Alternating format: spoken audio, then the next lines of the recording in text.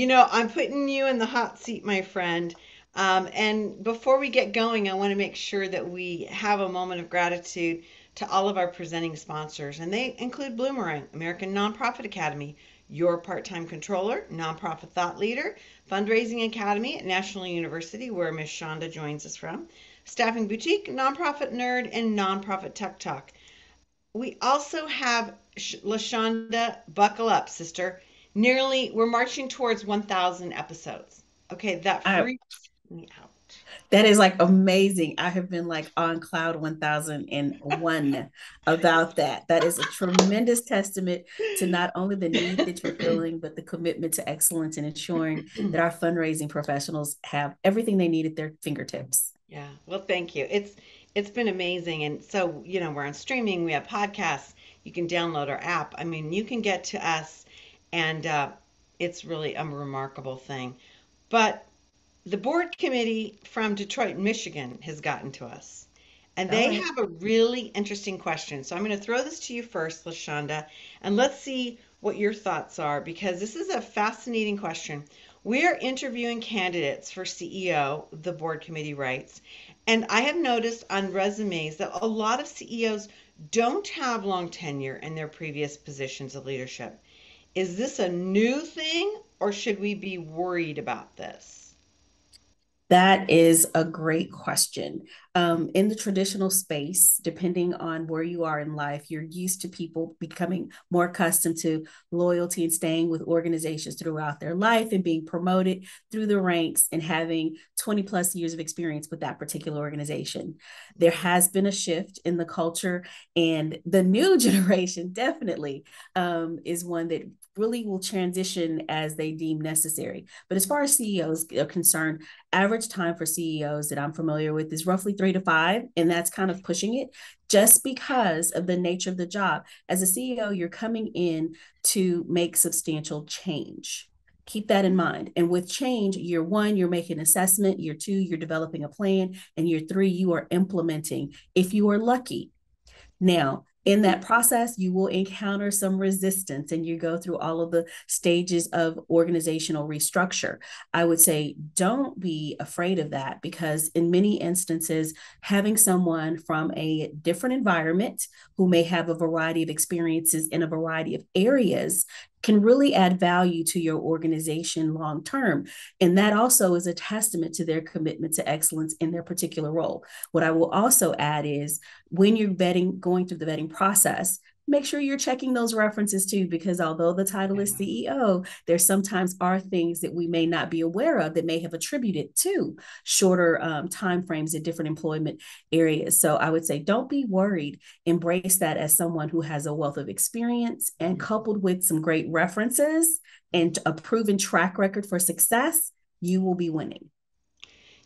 I love everything that you said because I think that's the logical, I think it's the realistic situation right now too. But I think I have like this built-in prejudice where um, I think to myself, oh, what was wrong with them? Why didn't they last? And I feel like a part of this is that a lot of the newer generation, they're not going to take any guff. You know, Exactly. they're moving the needle and they're not going to suffer in silence, particularly women, and say, well, that's just the way it goes and it'll get better and I got to keep rowing. And so I like what you said. I think that's a healthy way to look at this because undoubtedly there used to be tremendous shame in not being with somebody for at least 5 to 8 years. And now it's like, well, why weren't you out there exploring new things? Why weren't you gaining more skills? Why weren't you learning more about something else versus being comfortable? And yes, Exactly. I like And what you you know, said. yeah, comfort is great, but then at the same time, I'm one that is definitely embracing change and insisting on excellence. So I'd Yeah. like to caveat with that. Yeah, I think that's a good way to look at it. And I think that, and before we move on, I don't think this is just a CEO issue. I think this is, don't you, I mean, wouldn't you Yo, you're agree? spot on. I you mean, know? right now we talk a lot about mental health and wellness has really become a part of the forefront since COVID. And Mhm. it's really important that, employees and employers are a good fit. And when you discover that you may not be a good fit early on, it's important that you go ahead and sever those ties because you don't want someone to be at the organization that is not happy and creating an unhealthy environment for others. And it's really important that we recognize that and that we respect that because all Right. decisions are not necessarily the perfect decision. They could be decisions that are good at the time, but as times change, we must evolve with the times and be sure to make the necessary adaptations for the benefit of the organization. Yeah, I agree. I think it's a new way of thinking about things, and we know so much has changed in the HR world and how we look at our resources and our people. Let's talk with about Vern's question. And Vern, coming to us from Los Angeles, California, Vern writes, "Can you give me an idea of how many donors someone should have in their donor portfolio? We're trying to navigate to a more professionally managed system and want to organize things a bit more." Wow, that is a great question, Vern. And let's start with there is not a cookie cutter answer because there are several factors that we have to consider. We have to consider the size of your organization and those that are working in the major gift space. You have to think about the time that you have that is available. And then you also have to talk about resources, the financial part of managing a larger portfolio. So, in a general sense, what I would say, depending on your donor base, take a look at your gift history and identify those, create a priority or a hit list, so to speak, or a red list. And with that, looking at those that have made the most significant contributions, as well as those that have the propensity and that have demonstrated interest, linkage, and ability. And then determining based on those three areas how you're going to divvy out those portfolios. In the perfect world, we have a smaller portfolio so that we can really develop and strengthen the relationship and Okay. cultivate it to receive the optimal gift. So I Okay. would say like 60 would be in the perfect world, so Okay. that you can navigate and truly garner their support and understand all of the things that they'd like to do and what they'd like their legacy to be as it relates to their organization. However, the reality sets in and we have to get to more people. So I would say on average, you're looking at about 80 to 100, again, depending on the number of staff that you have. Now, also set realistic goals in terms of how you're going to move them through the donor cycle. And that is very important, making sure that the goals associated with that portfolio are manageable, that they're measurable, and that they're timely, and most importantly, that they're realistic. So I would say on the perfect world, roughly small and sweet, like a salon size of 60, but if not 80 to 100, definitely would be optimal to try to ensure that your major gift officers or your principal gift officers have a nice pool to work with to garner philanthropic support for your organization and meet the goals. So let me ask a follow-up question to that, because you started off very interestingly enough with the major gifts piece. In your experience, are the major gifts officers working with like a smaller portfolio, or do they try and put them all together, in like there's like one major gifts officer, and I realize this is dependent upon the size of the organization. But do you see what I'm saying? Like, Yes. do they try and keep them all to one person, or do they make it, a smaller pool? What do you think So of? it again, it's contingent upon size of the organization. So, for example, I've worked in shops where we had three major gift officers, and in that instance, we had our major gift officers literally had a prospect pool of roughly 80 to 100, and each month they would receive a list and they would work through their list of the 80 to 100 and then also provide reports on their progress. Have they been able to make an initial phone call contact? Mhm. Have they sent out a welcome, I'd like to meet with you message? Have they, birthday cards, all of the different cultivation tools, inviting them to cultivation events. So being able to manage that group of individuals and move them through the donor cycle or the cost selling cycle is really important. Manageability is the most important thing. And think of it from the standpoint of quality over quantity. Would you like a Yeah. nice quality pool of prospects that you can transition from annual giving to major gifts, or from major gifts to principal gifts, or from principal gifts to capital campaign gifts? Or would you prefer to have a significant number, or more robust number, that would be giving average size gifts that are traditional to the organization? We all know that in order to be able to move the pendulum with giving, it will require time. And so we don't want to inundate our gift officers with a significant number of people to have to robotically work through, as opposed to really building trusting long-term relationships on behalf of the organization that definitely will yield quantifiable evidence of their support in developing the relationship. So let me ask you this question, and this is something that just happened to me. I was having lunch with a CEO last week, and she told me that she's frustrated by being the one that seems to get the biggest donations. And she's like, she's like, I have a development team, but, and her question to me was, is it because I'm the CEO and I know what's going on and I have the relationships because I'm front and forward representing my company, my nonprofit to companies, or is it my personality? Do I have like a lackluster team?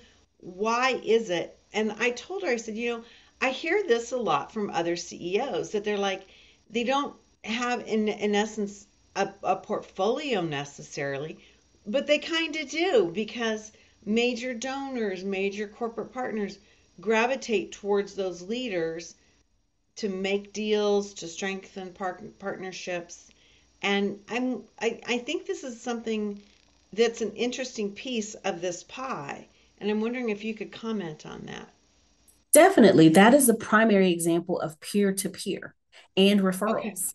Yeah. Peer to peer, if I am a CEO and you're a CEO, we have a lot of things in common already, which makes the relationship very natural, very seamless. And Mhm. in many instances, when one CEO or an individual who's very philanthropically engaged has had a phenomenal experience with a CEO of a nonprofit, they in turn will refer others in their Yeah. circle to that particular point of contact.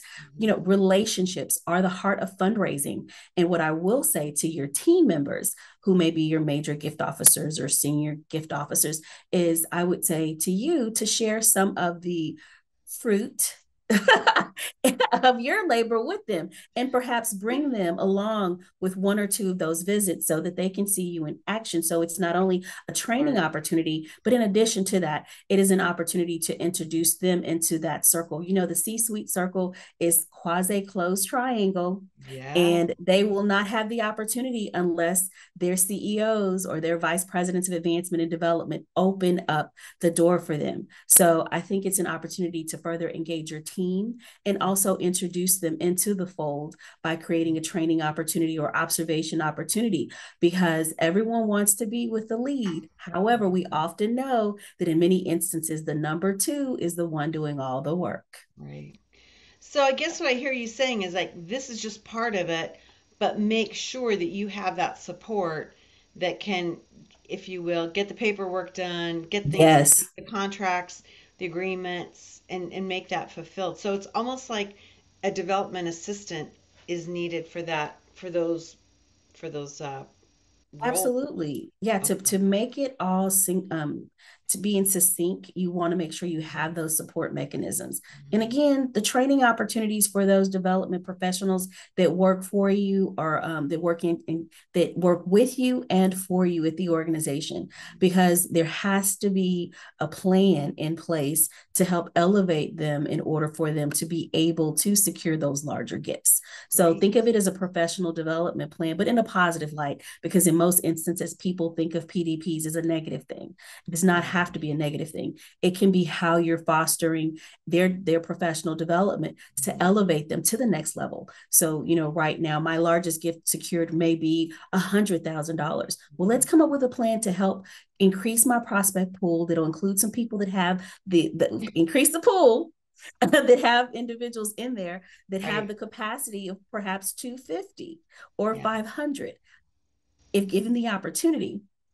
I'm positive that they will rise to the occasion and be able to make you proud. And they'll develop some of those skills that you've already demonstrated in securing the gift.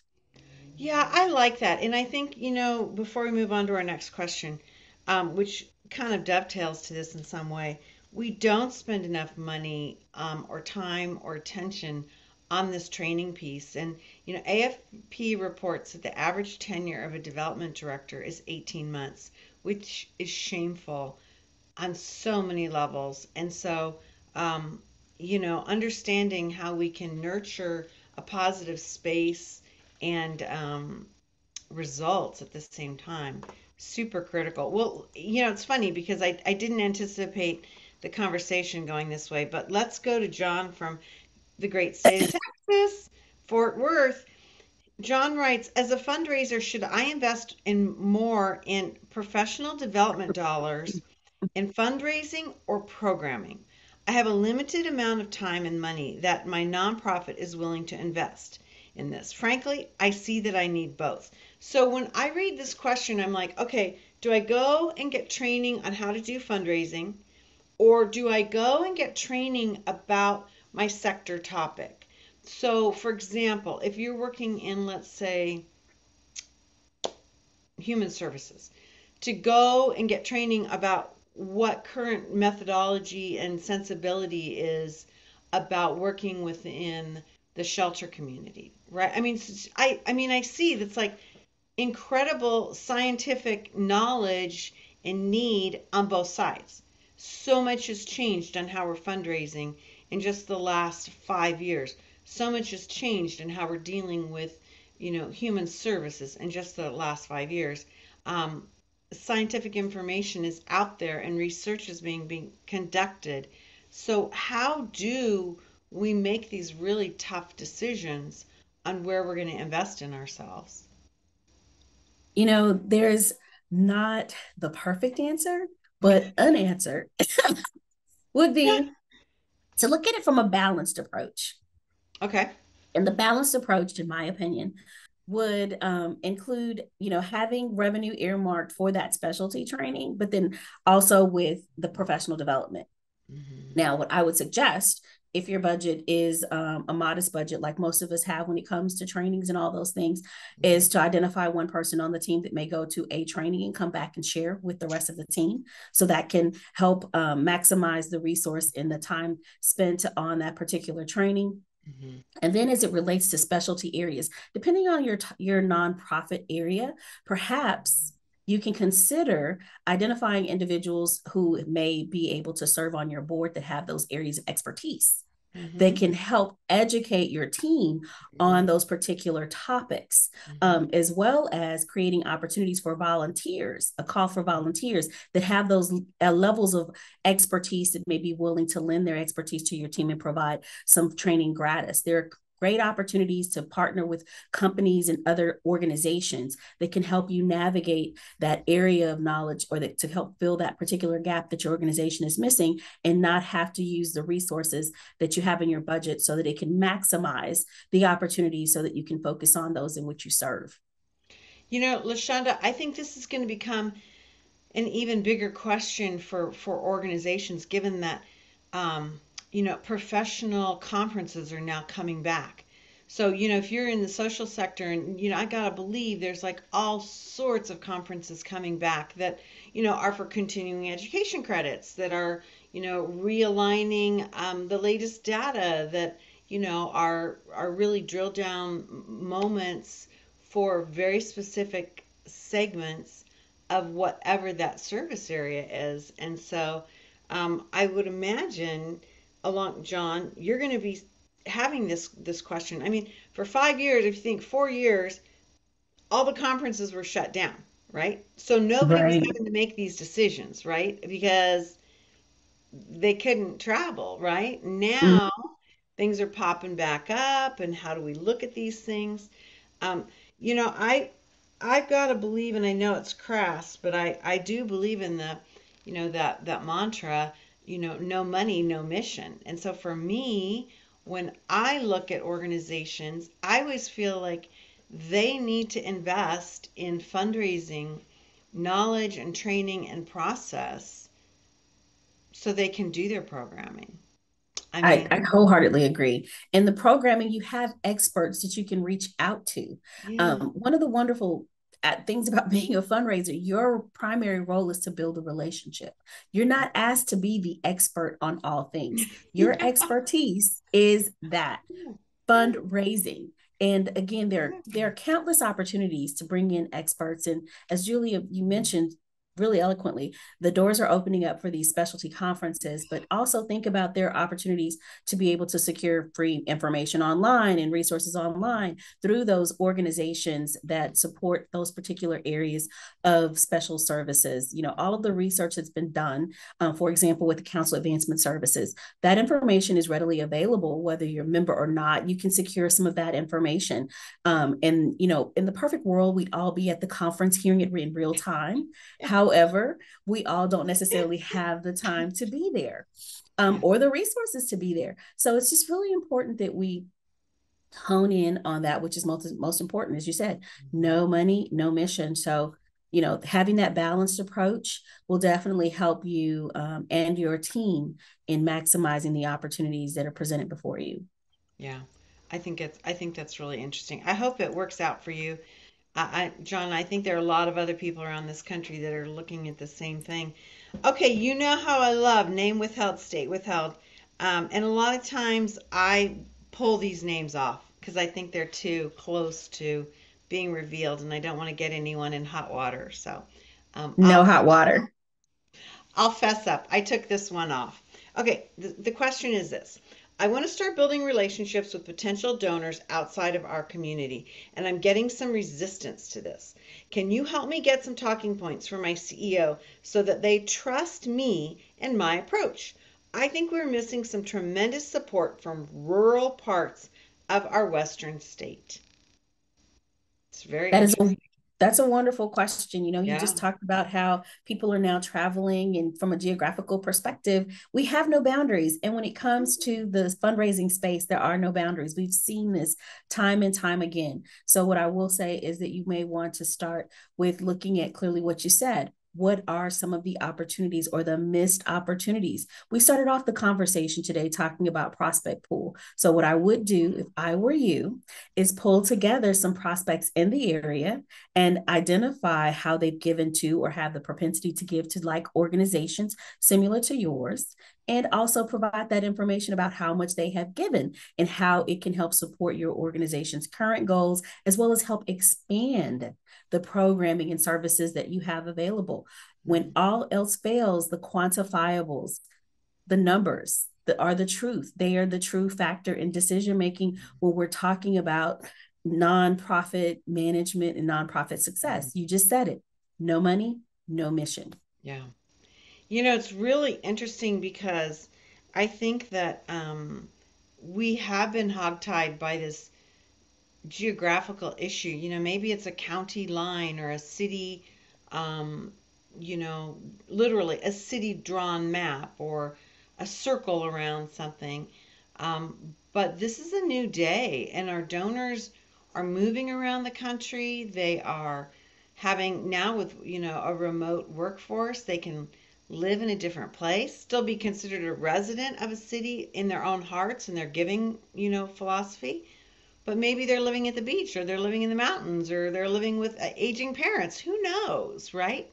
So I think you have to be thinking about this a little bit more in an expanded state. I really do, and I think it's probably a hard issue too, because it's a I'm little certain. frightening, you know. And it's really important though that as we are fundraising professionals that we're very mindful of, if we do not transition with the trends, then our organizations will be left behind. And we have to really pay attention to what donors are wanting. And as you shared, you know, donors are everywhere that will possibly support your organization. You know, I've seen job postings where it says location, there are no boundaries, you know. Yeah. no boundaries, so you're anywhere, is anywhere you want to be. And so with that in mind, you want to be able to maximize the opportunities to grow your organization. If that means that someone may not necessarily have the zip code within your normal geographical region, then it is the opportunity to expand. And donors have great experiences, they will refer others. So it's really important to keep all those things in mind. And then also, as you're building your case for support, thinking about the cost selling cycle and need discovery, asking key critical questions to your CEO about how they'd like to see growth within the organization, getting Well, their and insight. yeah, I mean, I hate, I'm sorry I interrupted you. I think too, we're expanding our service areas. We are. So, I mean, maybe this is in line with expansion and growth of an organization. Got to be thinking. Absolutely. Yeah, absolutely. Well, LaShonda Williams, I love my time with you. You always bring to the forefront something that I hadn't thought of. You articulate it in a different way, and it's just, I love your can-do demeanor too. I always feel like LaShonda said this, we can do this, right? And I love it. this the sky is the limit when we are soaring on behalf of our organizations. I love it. You're brilliant. LaShonda Williams, at one of the wonderful trainers at Fundraising Academy, we were chit-chatting before we went live. It seems like forever since I've been working with you, and I have missed you, my friend. So, I have missed you too. Happy yeah, to see you today. yeah, it's been fun. It's really, really been fun. Hey, everybody, we are here having fun on a Friday because of our great partners. They include Bloomerang, American Nonprofit Academy, Your Part-Time Controller, Nonprofit Thought Leader, Fundraising Academy at National University, where Ms. Shonda joins us from, Staffing Boutique, Nonprofit Nerd, and Nonprofit Tech Talk. These are the folks that really join us on this mission, and it's just a brilliant partnership, and they give us a lot of their trust and their faith and to deliver our daily programming. And so we want to make sure that our viewers and listeners know who they are and how they stand up in our sector. Hey, LaShonda Williams, you're always a treat and you always like spurn me on for new things. Thank you, my friend. And thank you, Julia, and have a wonderful Friday. I will. Hey, everybody. We like to end every episode of the Nonprofit Show with this mantra, and especially as we go into a somewhat sacred weekend of our Veterans Day. This message rings true in a different way every day, and especially with the topic of our veterans. And the message is to stay well so you can do well. We'll see you back here on Monday. Everybody, thank you so much. Thank you, LaShonda.